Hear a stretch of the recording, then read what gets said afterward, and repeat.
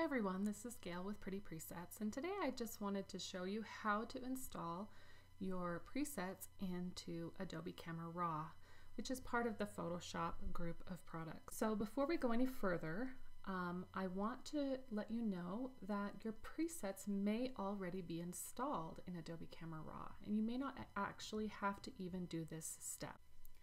A really quick way to figure out if your presets are already installed in Photoshop's Adobe Camera RAW is to open an image in Photoshop, and if the image doesn't open in Camera RAW, then just come up here to Filter and click on Camera RAW Filter, and this will open your image in Adobe Camera RAW.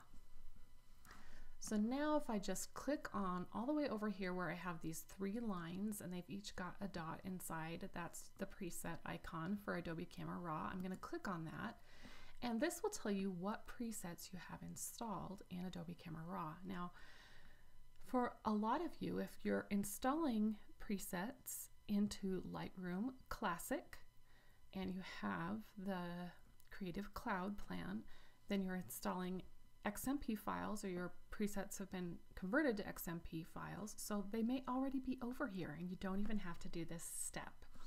So just a little trick, if you are not seeing your presets there, then follow along with the rest of this tutorial and we will help you get them there. So I'm going to minimize my Photoshop here and I'm going to come over to my Finder window. Now I'm on a Mac, but the steps are very similar on a PC, so I'm going to tell you where the differences are going to be on a PC. Unzipping is going to be the same. So if you have downloaded your presets and they're in a zipped file, you're going to double click on them if you're on a Mac, and that's going to unzip. If you're on a Windows, you're going to right click and choose Extract All, and that's going to give you a folder that looks something like this. This is the Dark and Moody collection, so I'm going to open this up and I am looking for the XMP files inside. That's the folder that I need to find. So this middle one, it has the XMP words here, so this is most likely my XMP files. It is. This is going to be my LR template files, and these are going to be my mobile files, my DNG files. So I'm going to click on this and I'm going to click Command or Control C to copy it. And then I am going to open up a new window, a new Finder window here. And I am going to try to find my library. Now, this step you don't need to do. If you're on a Windows machine, just skip this step for a second. I'm going to come up here to Go. I'm going to click on Go, and my library is not showing up here. It's typically a hidden folder. So I'm going to click here and I'm going to press down the Alt key, and notice my library folder shows up. So I'm going to click on Library. That's going to take me directly to my library here. If you are on a Windows computer, then you're going to need to just open up an Explorer window, and in the search bar, search for Application Data.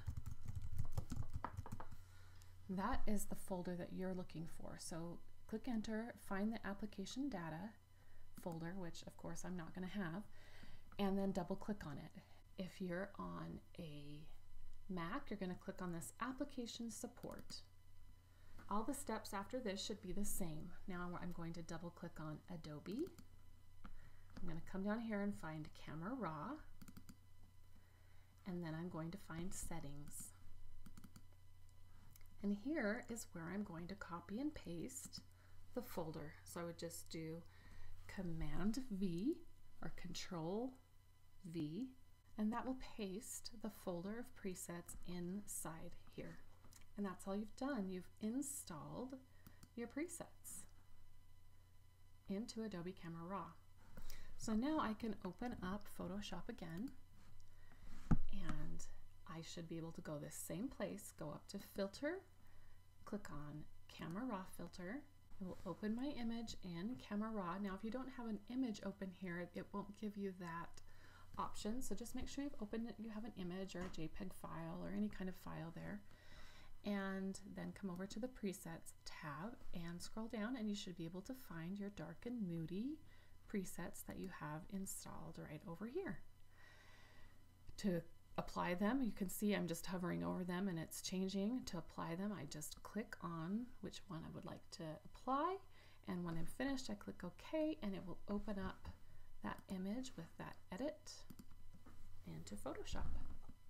Awesome. I hope this helps you know how to find, to use, and to install your presets into Photoshop's Adobe Camera RAW.